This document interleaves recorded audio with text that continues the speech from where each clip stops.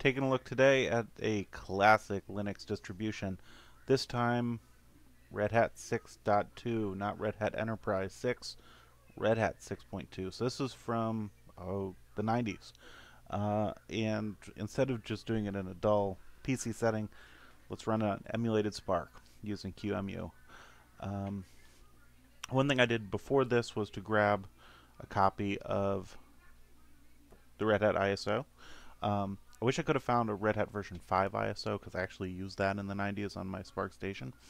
But I found 6.2, SPARC Station 5 ROM, and the CG3, Color Graphics 3 ROM as well. This will let us run in 1152 by 900 mode. The stock ROMs will do 1024 by 768 only. So let's create an image. Do a QET format.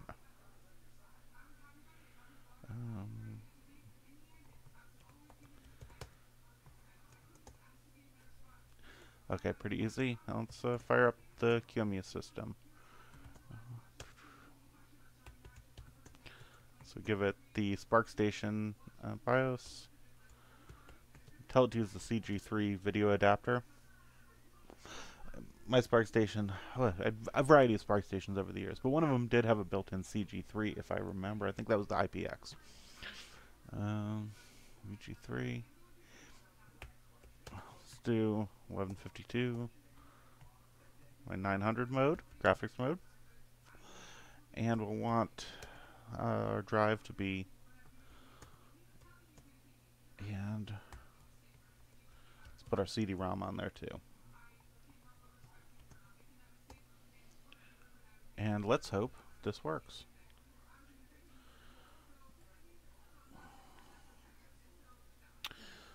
So the wonderful, wonderful Open Boot Prom 2 series from SPARC Stations, there's nothing better. This really shows how to do a boot ROM. Why EFI or UEFI could not be this good, I don't know. But gives you positive confirmation of memory checks, shows what's on your expansion buses or any processors if you have something with MBus. But here it shows S-Bus and MBus, great systems.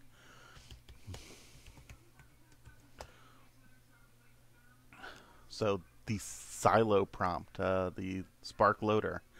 So another Red Hat, classic Red Hat. It gives you some useful information here, and auto boots. I probably should have selected the text mode installer, but I didn't, so we'll have to run through this in graphical mode.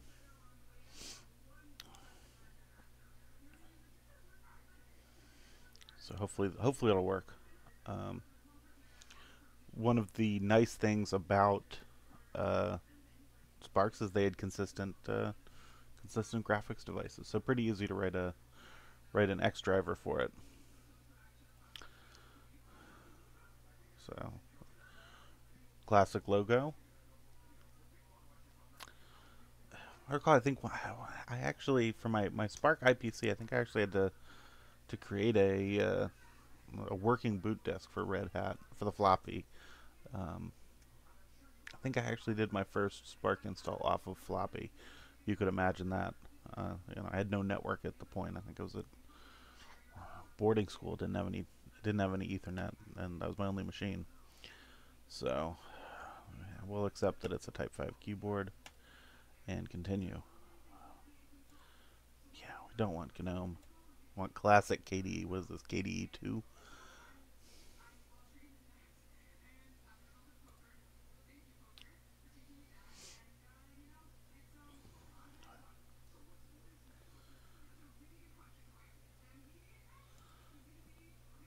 Okay, yeah, we'll take DHCP because we're going to use the internal QEMU networking.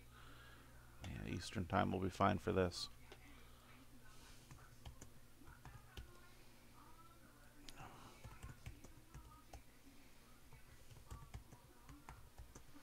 Let's create a demo account and So this is a pretty simple graphical installer, and they've gotten a lot more complicated. Steps are the same. I really should have selected the text mode installer, but it timed out a little too quickly for me. So this is back when you could get, I don't know, do any Linuxes still support SPARC? That's an interesting question. Maybe Debian. Um, yeah, no, I don't want graphical login. Maybe Debian supports it. Maybe things like Gen 2. Probably just Ultra SPARC, right? So 32-bit SPARC support's probably disappeared. Again, I don't know who'd really be running 32-bit SPARC anymore. I mean, I wish I still had my SPARC 20. It was a wonderful setup on that SPARC 20 with the dual HyperSPARC M-Bus card. But I know the BSDs, at least NetBSD and OpenBSD, should support the SPARC line, which is nice if you have something old you wanna run, or if you have your old Solaris. I think up through 8 you could still do the 32-bit SPARC stuff. So one of the reasons I got into Linux for the SPARC was my first SPARC was really underpowered. It was an IPC with, I think, 8 or 16 megs of memory. So really wimpy. And this was what, 95, maybe 96, 94, somewhere in that time frame. And I could have done Sun OS 4, but that was pretty outdated at that point. So it was the option was to use Linux, and Red Hat was in some ways the best out there for it. Again, I never messed around with the Debian stuff too much. Maybe it might be a good thing to play around with Debian and make a video, because it'll be kind of first impressions for me. I've used some Debian based stuff like Ubuntu, unfortunately just because I had to, but I've never actually played around with the core Debian stuff, so that might be fun to get my first impressions on it. So this will probably churn for a minute or two. I don't have any good idea of how this compares to an actual SPARC, what the performance is here on the emulated SPARC here. Surely the I/O system's faster, but no way to know. The other thing I haven't checked with QEMU in a little bit of time is whether the multiprocessing support is there for SPARC. I know you can get it to boot SPARC 20 if you tweak some parameters and have the SPARC 20 ROM image, which is useful. Get a SPARC 20. I don't know how that'll impact performance in any way. Obviously, this is similar. Look at that, Perl 5.00. So this really is an antique.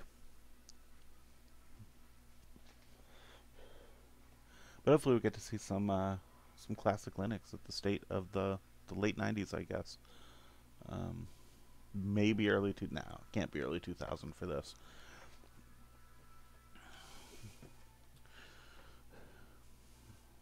So again, a little bit of an overblown installer here,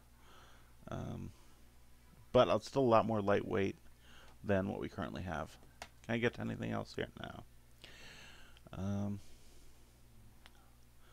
So this is going to take a minute. I'm going to pause the video right now, so we don't have to sit around and wait for this to spend its 10 minutes installing, and I'll go grab a beverage and I'll be back in a couple minutes. Whistle wetted and packages finished installing. Let's see what's next. Let's skip creating the boot disk. Gotta check that. This is getting pretty exciting.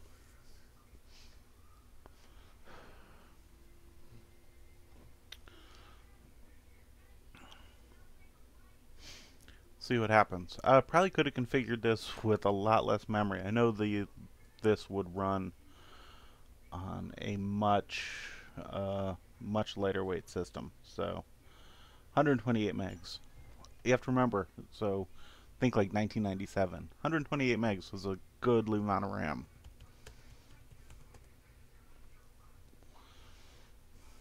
Okay, we get our silo boot image. One gripe I had with all the kind of SPARC Linuxes is instead of using the very nice Sun frame buffer, they said, oh, let's use this different frame buffer. I guess you get more text on the screen, but you're at a SPARC station. Are you going to be using text mode all that much? I don't know. I kind of like the white on black and the Sun font. It works for me. Maybe it's because those were among the first high-end workstations I worked on were SPARC stations. Um, the other ones were SGIs, and they always looked a little bit goofy. Um, during boot, but they also had a gorgeous desktop. I wish I had one. Let's log in here.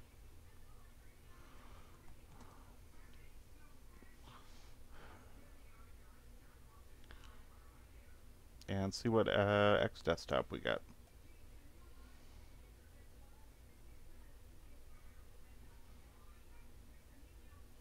So not the speediest thing, but again, compare this to when it was. I don't know what sort of performance we're getting out of here, and this is a full KDE desktop here. Okay, let's give it our root password.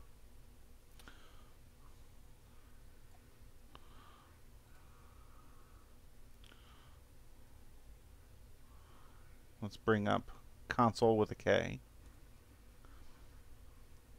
So this is some classic KDE.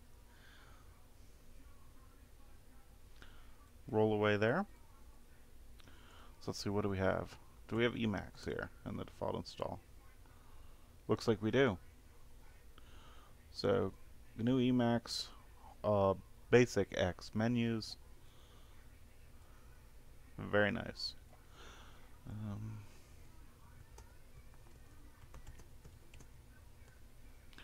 Take a look. I guess we have a Fujitsu long string of letters and numbers. CPU means nothing to me.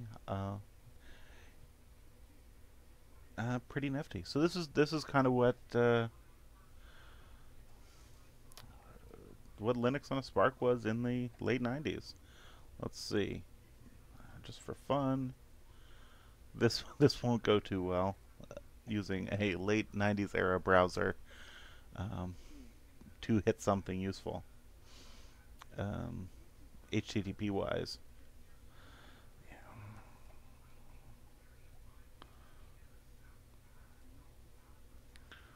Let's see if we can bring up a website. Nothing will be rendered correctly because this is an ancient browser.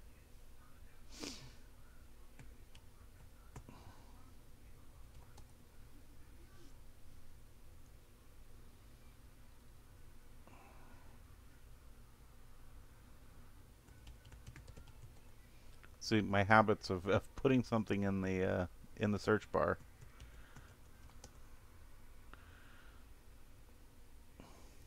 Let's see if Amiga Kit. Maybe they're. Whew. Yes, that's. I think maybe some Amiga related stuff will be not using CSS because, well, I don't know if any Amiga browsers. Maybe they have ones now.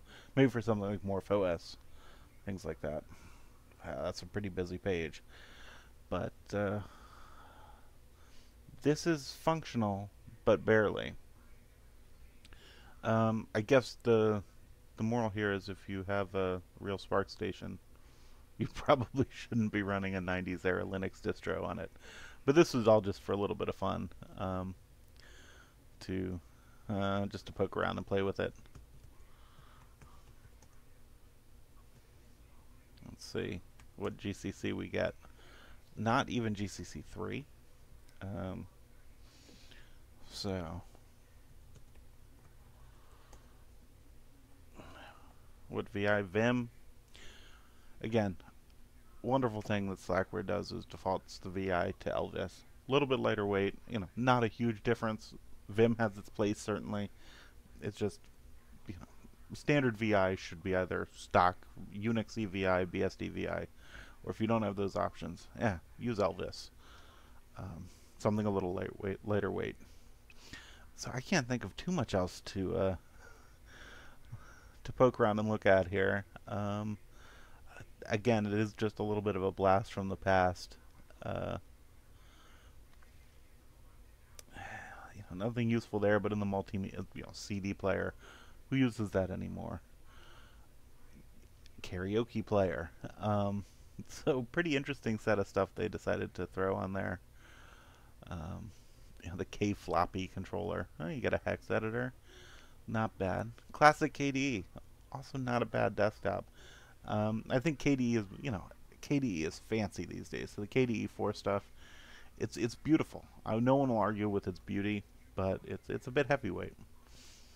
So I guess this wraps up this video. I'm probably going to do some more stuff with QEMU for the SPARC. Maybe take a look at old classic Sonos 4. Maybe some more modern Solaris, maybe a 7 or an 8 on SPARC. I don't know how well that'll work, but that may be a practical application of the QEMU SPARC emulator, is to say, oh, you have some 32-bit Solaris apps. Maybe, but if they're your apps, maybe rebuild them in Target and Open Solaris. If you need something like that, because you can get Open Solaris on the SPARC Modern, and Solaris is nice about giving you 32-bit build environment to maintain their nice backward compatibility. But leave a comment if you want to see something interesting here. This was just kind of a little nostalgia experiment as far as I'm concerned. So thanks. Until next time.